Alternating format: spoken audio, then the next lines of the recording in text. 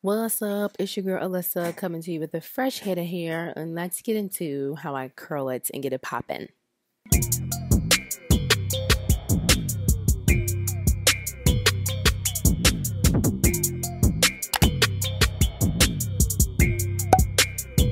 Okay, so I'm gonna start out with the Design Essentials Silk Elements. It's like a silkening agent, and it coats the hair.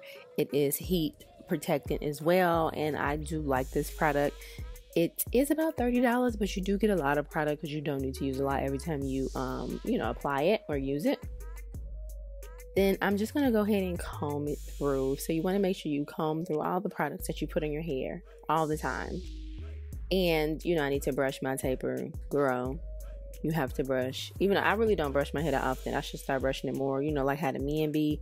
That's why they be having them waves, because they brush it all the time. Anyway, I'm just gonna go ahead and part it. I'm taking small sections at a time, and I'm gonna clean off my flat irons first because they be dirty. Like if you do your hair in the mist, you might need a little curl after you washed your hair a while ago. You do need to wipe them off. So I'm just going to take my flat irons and do some tight curls. So the key here is just I'm going to curl it really tight so it can be big and curly and just popping at the end. And I make sure to curl every single strand of hair tight. Like not just the top of my hair and not just the, the shorter part. We need to curl all of it, just a tighter curl than usual. Yeah, girl, it needs to be on 450 with this hair of mine, okay? So I'm just going to keep pretty much just curling it really tight. It's not going to look that good from the beginning, but as we go on, you will see it's going to come all together. And I'm basically just going to let you guys watch me go ahead and curl. I will jump in with a tip or two whenever necessary, but I'm going to move to the other side, and yeah, let's go.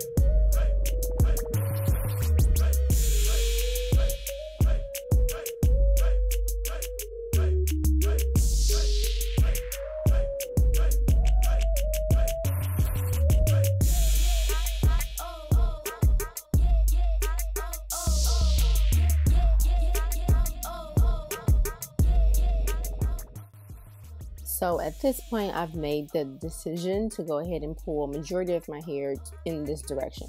So I never really start my hair like, okay, I want to swoop to the right, swoop to the left, middle part. I just really start, and however it ends up is how my hair is going to be for this time around. Which that's the great part about this hairstyle. I can comb it to either side, front, back, and it just still give me some type of life, which is why my hair has been cut like this for so long, because it's kind of easy to maintain. I'm really just taking the flat irons and just curling it, just twisting it, girl. Twist the wrist. Look at the flick of the wrist. Yes. And as long as you got some good products and a good flat iron, then you can get some cute curls. And just keep trying. Like, I just didn't pop out the womb knowing how to do these curls, girl.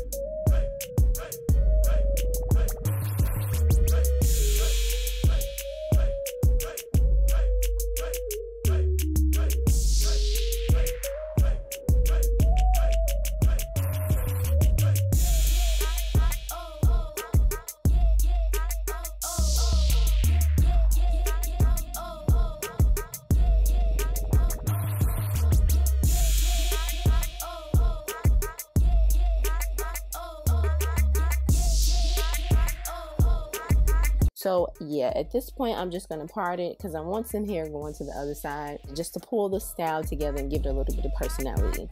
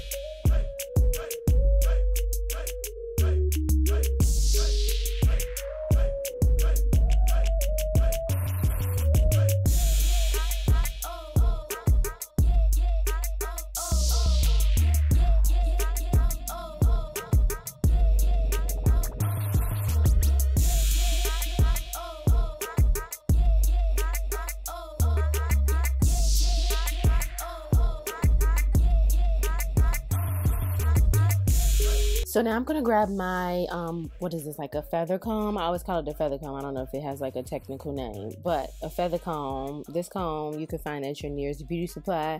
They might have one on Amazon. If I find one, I'll link it below, but I'm sure you guys have seen this at the beauty supply.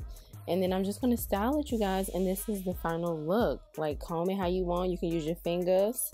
You can spray some holding spray on it if you want to. Now, I'm not going to do that because the curls, they're going to last with the products that I use in my hairs being like trained.